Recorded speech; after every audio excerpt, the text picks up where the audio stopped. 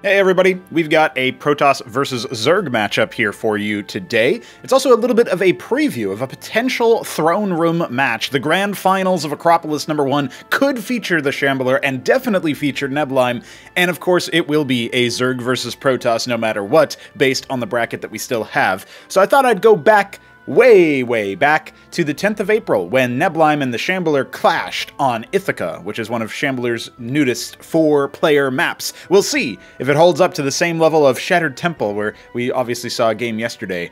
So Shambler double featuring today as he's playing, and it's his map. Let's see what happens. Now, I specifically isolated what I thought would be the largest replay so that we could get the meatiest game, but there are other games that were played on this, so maybe we'll go back to look at those matches after Acropolis is over. But I have quite the log of games to get to, many of which are not even downloaded yet, or if they are, they're in like the gauntlet stage that I still haven't been able to go back to. Just trying to make sure that we catch all the new people coming in, and also that we cast some matches that are topical for the tournament. So Cosmonarchy is a new game built within the Brood War engine. We have here a completely different style of sort of tech tree progression. For example, Protoss actually don't have any tech requirements. The only question is, do you have enough resources to allocate for that expensive tech, and when can you do it? So we've seen cheeky tech strategies where they go for a rush to a tier 3 or tier 4 structure. Meanwhile, obviously Zerg do have tech requirements, and so do Terran, who are not going to feature in this one, but you know, we'll talk about that a little bit later on. One of the things that you'll eventually notice as Neblime is here putting his hatch at the ramp in a way that I believe will block most movement of medium and larger units between the top of the structure and the rest of this little cliff. But eventually, these players will start to harvest Vespene. We see a cute little gateway wall attempt here. I'm not sure that that's going to be too necessary or too useful. I mean, the build space is something that he's going to have to wrangle himself. But you can harvest gas directly from the source. You don't actually need to harvest to put down a structure first. In fact, you can't put down a structure unless you are at tier 2, or in the case of Protoss, unless you want to drop 400 minerals on the Aquifer, which is the renamed assimilator. We've done a lot of renaming. You can see the worker names are different, and of course some of their models are also different. Like we have a custom model for the Scribe, courtesy of a co-contributor, a project contributor named Solstice. Shout out to Solstice. He's done a lot of model work for us. And yeah, in general, since we have this tournament running, and we have a pretty meaty prize pool for it, as a matter of fact, it's very high up there in terms of the, it's already in the triple digits, I'll say that much, and there is a 3 in there, and it might be the first number of the actual number, if you know what I mean. If that made any sense to you, comment below. Now, the Legionnaire is out, and will already start to harass the worker here. As you can see, that did not last very long indeed. You can burrow immediately, though. You don't have any researches or upgrades that you have to get. Instead, those have been integrated into the units that they affect. So all Zerg ground units can burrow just from the game start. And that Legionnaire teleportation effect that you saw a little bit there, it's not something that you have to upgrade somewhere else. So you can see here, Shambler was blocking the movement of any units coming in. He's going for lattice, double lattice, and that will allow him to field some robotic units. Zethakor is going to go ahead and attempt to make it through. I'm not sure that Shambler saw that. It's hard to say. But there is going to be a defensive circuit in place behind the hatch there for Neblime. And he's just going to see if he can get away with a little bit of a cheeky scout. And indeed he will. The scout had been abandoned, and now the jig is up. We see a bunch of vassals are indeed involved in this. So we immediately have the response of putting down a Kagrant in the resource line. In Cosmonarchy, your workers and such do not block building. You can build over your own units. So you don't have to worry about, like, taking all of your workers and moving them to one side and all this other stuff. It will indeed immediately be a Spraith, and I love what he's doing here. He's going to go ahead and borrow the Quasis. Now, based on the way that the vassals are planned to move through, I do think that what we'll end up seeing is Shambler kind of stick to the top. So he is going to go ahead and attempt to commit some worker attacks, but it's not going to work out for him too nicely there. The vassals are indeed going to mostly be picked off, and he'll at the very least get that there's no natural just yet. We have a Spraith at the front line, and what this confirms is basically Shambler needs to stop worrying about building vassals. Like, he's made a couple of them. They can contribute to his main war effort, but he needs to start switching off into maybe golems or some other such production. And now, for the first time, Shambler's actually going to be going for some Vespene. he actually had not harvested gas up until this point, which is quite abnormal for the Protoss in this matchup. So that's an interesting sort of modifier. Now, the Quasilisks are moving across. The Zethar Core does end up getting bopped yet again. That was the other Zethar Core that goes in just for a scout, maybe a cheeky attempt at depowering the pylon, which you guys know pylons are a lot less tanky in Cosmonarchy compared to StarCraft 1. And the reason for that is because they're smaller and cheaper, so you can make more of them. But there's always this gambit of like, well, min-maxing my expenditure, I should build only one pylon. However, if you do that, you run the risk of them powering a lot of stuff and then not really nothing being working at any point after that. Shambler going to go for his natural expansion at around the same time that Neblime is doing his. We have a Larvos coming up here. This is basically a... you can turn your what was formerly known as the creep colony into a sort of hatch production style structure, but it's very vulnerable. It's only got 240 health, 2 armor, very easy to be sniped. In fact, that would be a use case of the Vassals where you can see another Spraith has been put up, and that's specifically to try to protect these very vital structures that cost 125 Vespene each. So if there were, say, 12 Vassals coming on in here, they could really depower this, or you know, power that down, shoot it down really fast. Vassals are indeed going to be shooed away by the Spraith and the Quasis. Neblime doing a pretty nice job demonstrating how to respond to this kind of pressure, while ground units galore are starting to filter on out. The Zealot, the Golems, the Idols, all of those are going to be very important units, and he has the cliff advantage here, so Shambler should be in a prime position to deal with this Quasi-push. And they don't do very well versus the front line here either. The Golem has 3 armor. The Zealot has 3 armor as long as its shields hold, and then it goes down to 2 armor. So this is looking pretty good here, and as these Vassals fall, which can't really be controlled, I like the idea of putting a Quas pool down there, but that's 200 resources down the drain and the worker dead. So that might have been a little bit too expensive here for Neblime. He's got to pull the workers and slowly try to chip away at some of these units like the Golem. I can't tell if it's really working, but he does end up getting rid of that tanky frontliner. The problem is the Golem is still alive over here, and there is, yeah, the fact that there's another one, they can focus on down the static defenses, but Hydralisks are almost done hatching, and that is the power switch here for Neblime. They can power down all of this heavy armor. What does Shambler do with this opportunity? He's still got a little bit of crowd control. The Golem dealing melee splash, the Idol dealing ranged splash. Is it going to be enough to get a grievous amount of worker kills? I feel like maybe it is. The Zealots themselves doing such a great job as well. That Golem trying its best to equip the Zealots for a couple of extra kills. That sacrifice was not in vain. Neblime down to 15 workers really needs to start putting on the counter pressure, or at the very least trying to hold his ramp. Otherwise, he is in for a world of pain. And this ramp is something we can talk about, right? As weird as it looks visually, that's just because we eventually are going to build tiles to have this look good. But, you know, we were all experimenting with how to make interesting ramp tiles and stuff. And now you know. Now you know what's up. Some tile bugs over here as well. One of the things I recommend to mappers is you want to switch over to the buildable tile view, and that will catch tiles like these. There's also this issue up here, but you know, manually placing tiles is a real chore. It's something that unfortunately we do have to do because the author of the mapping software has not released his source code, so who would have guessed? Clumping up around this Kagrant, trying to protect it for dear life, the workers pulling off the line yet again, the Golems slowly being phased out, but the circuits are going to finish, so I think Neblime will hold. It's just he's going to lose more workers in a time where he really can't be affording to do that. Well, what else do we have here? A lot of idle workers at the natural for Shambler. Got a bit of money in the bank that he could be using to spend more. He has built a redundancy pylon. We'll see what else is in the cards. No flying units available right now for Neblime. I really like the instinct to try to do that, like, you know, immediate wall, or so to speak, with the Quaseth pool, but it's 200 minerals, and he lost the worker, and he didn't cancel it, you know what I mean? So that's a very expensive loss that could have been a lot of workers to replenish after his losses. So that's a tight margin where you really want to be making sure that you're going to get that money back. I imagine he might have thought about a Hatcherosk instead if he had the money for it, but in the moment he probably did not. So there you go. Crazy moments already in this game. Warden on the ramp. Shambler not too interested in poking further. He feels like the position is too dug in. And obviously the early expenditure on Spraiths means that the anti-air is good, so Vassals aren't really going to be a good option. But this might be an opportunity where you consider dropping an embassy and thinking about going for a Trojan or an Envoy to actually unload on top of the worker line or something. I feel like that could be pretty good because then you'd be fighting where the circuits are not.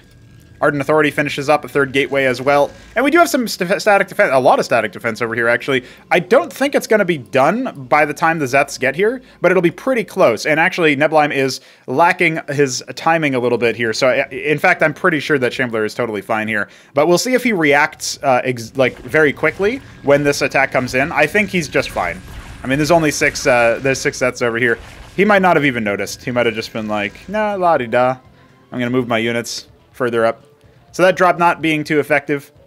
But I guess he scouts. He does get the scout off of that. It's an Ardent Authority. So there's a Cantors on the way. Again, no transport for them. So that is going to be a bit of a point of contention. The Hierophant tagging some of these units to slow them down on the approach. The Zealots now trying to do their best at, you know, soaking up all of this damage. Neblime is in trouble. And as that Hierophant starts to, you know, disenchant the Kagrants and the Circuith, that is actually going to slow its attack rate once that overlay turns red. Looks like instead, all of these idols, with their splash damage, Shambler wants to set them upon all of the workers. And it's kind of working out in terms of casualties. At the end of the day, that wasn't as powerful of an attack, as fruitful of an attack as it could have been. And I do think that maybe Shambler missed an opportunity where he could have moved in with his Acantor and a couple of extra reinforcements and been a lot scarier. As of right now, Neblime is going to go ahead and unpower... Oh yeah, this is something that we haven't talked about yet, but this is a feature of Ithaca where you can mine this mineral field once, and then depleted mineral fields, as they are, become walkable. You can just walk straight through them. So the pathfinding, obviously, not the best. It's safe to say that the pathfinding is not the best there. But as Zerg, it wouldn't even be that out of the question to put like a hatch here and then mine this from inside and just enjoy the extra depleted mineral income because it's 3 and not 2. So it used to be 2 back in the day, but it being 3 is actually not that bad. I mean, you still want to saturate this base first, but in a pinch, if you were contained on the 3 bases, that could be an option. Now the Zets have been unloaded over here, and they will definitely make this a little bit annoying for Shambler, who's done the same idea to try to take his third. And if he doesn't take that base, can he take the 9 o'clock? I mean, I guess, right? It's not out of the question, but I feel like this is hard to get defenses set up.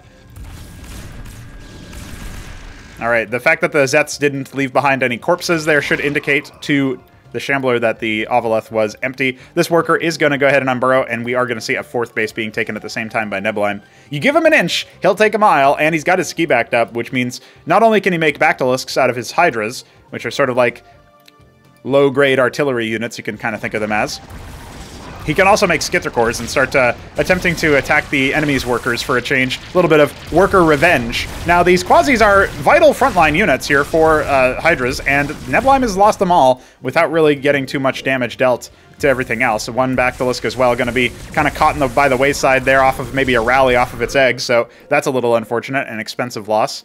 Another Quasilisk stares down the Protoss like, what are you going to do? And look at this, taking the inner 12. That's an interesting choice, right? It's got double gas, so it's definitely useful.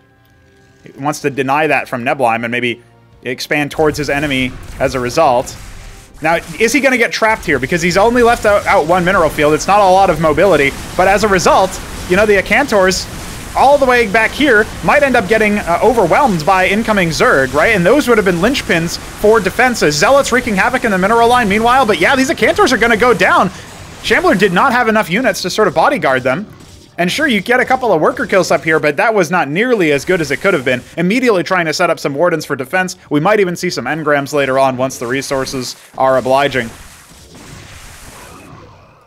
A little bit of a counter push over here, but there's an Acantor and plenty of static defense to deal with that. Not really any concerns. You can easily outrun the Acantor shots in isolation. Yeah, these wardens have to get canceled as well.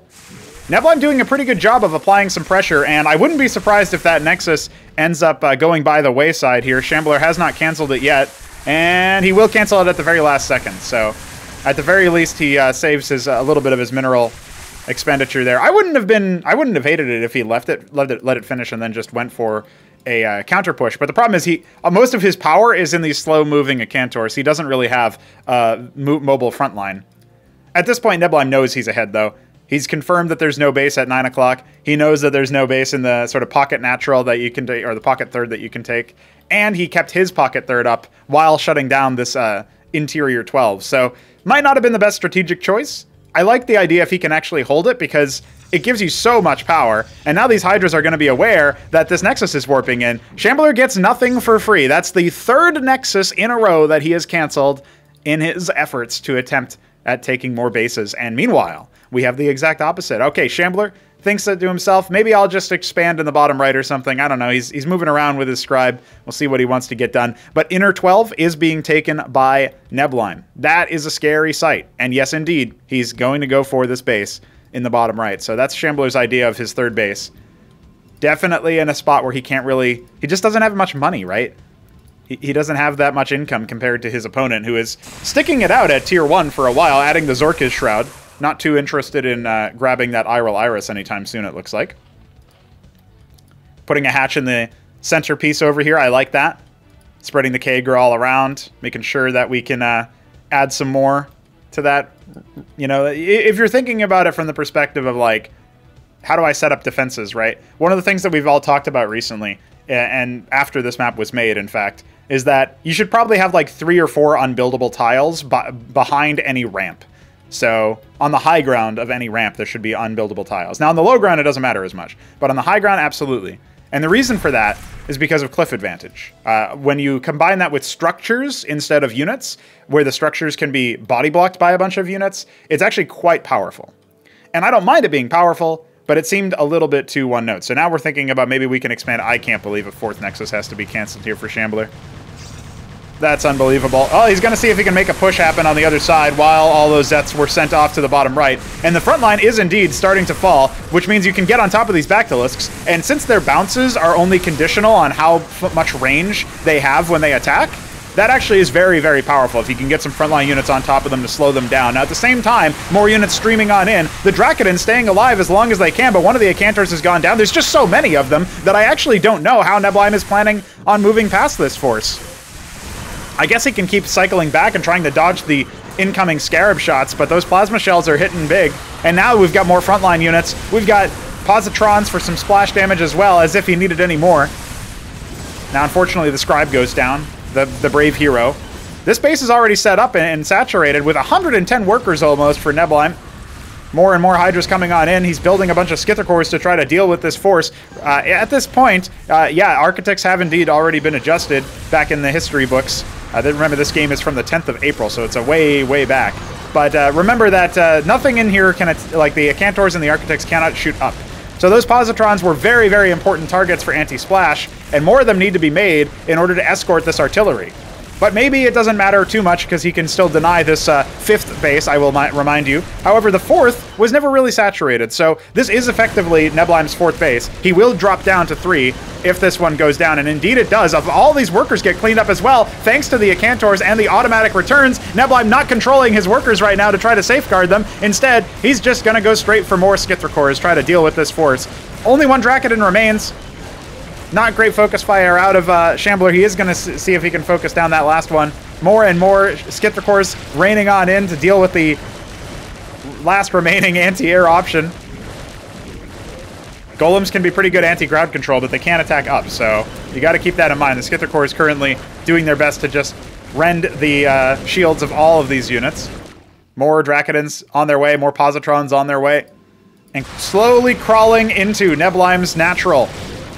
Is that really where we're going next? Drop down to even workers. Remember that Shambler is still on 2 bases. I guarantee you his bases are depleted. And it's all Skither cores right now. All the air units pivoting away. Well, now the Architect and the Acantors are likely to fall, especially as they've been abandoned by their front line that is charged forth furiously into that pocket 3rd. Not long for this world at this point, but hey, those Acantors are still going to crawl forward and see what more they can do. They're just going to thin the herd of the ground units. The Skit's just raining hell from above.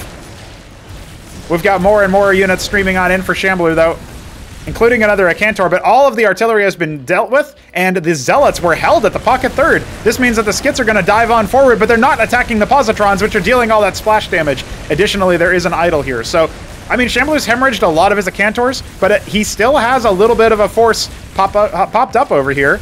And since what Neblime pivoted into was mostly Skiths, he's now got to think about what else to make. He has made his Iral Iris. He will be going for extra stuff. I'm looking around for where it is. Okay, Iral Iris in the main, above the workers. And now, indeed, these Zeths strike again. Shambler can, of course, peel off a couple of his units to deal with this. Even another Ovileth for good measure as well. But the Skither cores will not be stopped. They will destroy yet another Acantor. Sure, a couple of extra shots from the Positron are good. But how much longer can this Pocket Third stay alive? There's not that many Hydras. The Alkagitath is coming up here for Neblime. He's going to attempt to use Kagralisks or maybe Almax to really turn the screws on this high armor Protoss force.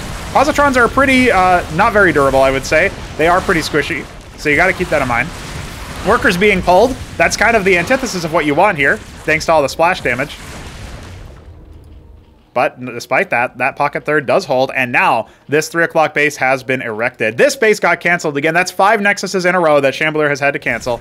Finally, he will uproot these pesky Zeths that have caused him so much headache and so much delay. But the stab back from Neblime as he puts up his Mutat Spire, thinking about getting even more on the technology side. He hasn't actually made any of the Alcag units, as far as I can tell. Charging forth with Zoryu's Hydra. When the Zoryus attacks something, it speeds up allies that move towards that target. And you can see here exactly what is on the mind of Neblime. He's going to pop in over here and force this cancel yet again. The forces over here cannot deal with that. There's some massing up here, and there is one Acantor, 2 Acantors, but are they going to be able to get into a position in time? I don't know that they can. Neblime trying to force himself through the depleted mineral field. Looks like he will be indeed able to cancel that after all. Or will he even need to cancel it? Will he even get the opportunity? No, he will not. It's destroyed. Can Shambler afford such a loss of minerals? I love the Acantor placement over here versus the Zethicores, but yep, there's the first Almaxilisk, maybe a sign of what's to come as 8 more are about to hatch, and there go the Acantors. Shambler been contained on his own damn map to 2 bases for so long. He does have this nice Warden-Acantor combo for defense, but when those Almax come in, I would not expect them to stay alive for very long, especially with a horde of Zeths here to try to absorb most of the Warden damage. And look at this! Neblime, a cheeky bastard. He's going to go for his own expansion there. Also taking the bottom right main and patrolling around the bottom left to make sure. Shambler starts the typing. When the typing starts, you know that the Shambler is about to come to his end, his own demise. I will say, for posterity's sake, I'm pretty sure he was able to defeat Neblime on this map a few times in the other games. I just went for the one that looked the biggest, and of course that's the one where Neblime survives the early pressure and apparently gets into a very winning position. I won't call it over just yet, but when Shambler starts typing, you kind of know. His bases are depleted, so his mineral income's not so good. He has capped his geysers, at least, so there is that. Getting more Vespene per return, he can start to transition into more Vespene costing units like Ecclesiasts or Hierophants. But his gateway count is pretty low for this stage in the game. He's only got 3 of them, or 4 of them, mind you. My mistake. But yeah, the Almax just popping in here to absolutely annihilate the Acantors. They're just ignoring the Wardens. They pick off all the splash damage. There is one more Acantor here. And a second one just finished. So we'll see how that one goes. Bactals for sieging the ramp. Trying to neutralize that cliff advantage that Shambler will enjoy from that position. And hey, the Bactals come out, but they're immediately beset upon. And I guess Shambler decided to rage quit at that point because this was, as far as I know, this was his replay, and he just immediately left. No GG. Why no GG, Shambler? Wasn't it a GG? Shambler ends up capitulating there, but Neblime has won the day. And maybe that's exactly what will happen if Shambler or any other Protoss meets him in the finals, the grand final of Acropolis #1's Throne Room stage. I hope you guys are excited for that. It will be this Saturday, as of the day of recording. And if that day's already passed and you're watching this back, just remember that there's been daily uploads for a long time. This represents the 70th daily castover video that has been put on the channel, and that doesn't even include stuff like the tournament casts, right? So a lot of games have been cast, a lot of content has been put out there, and the game is just getting better and better. So join us for more Cosmonarchy, stay subscribed, join our Discord server to play this goddamn game with us, and of course, you can send us some money on the coffee page in the bottom right. Until then, GG.